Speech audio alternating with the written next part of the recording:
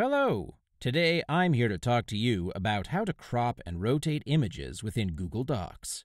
I'm also going to show you how to add borders to these images. The great thing about Google Docs is that if you do want to work with an image, you can do this kind of basic editing from right within the program.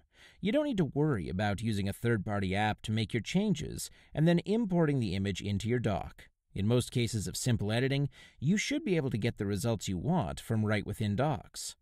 So to get started, let's take a look at this image that I've inserted into my doc here. Now, if I want to crop that image, click on this crop icon in the toolbar.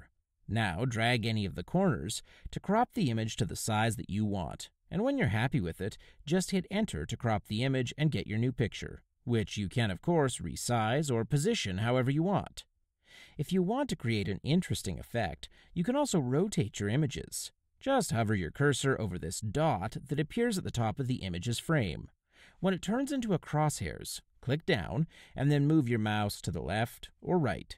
This allows you to manipulate the rotation of the image, and you can play with it until you've found an angle that you like.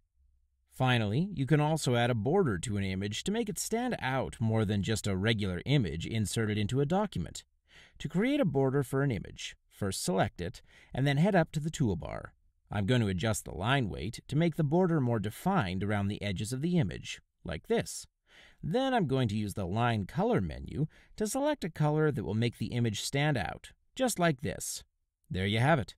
Through a combination of cropping, rotating, and border creation, we have been able to custom edit our image from right within Docs, hopefully making it more effective in its role within our document.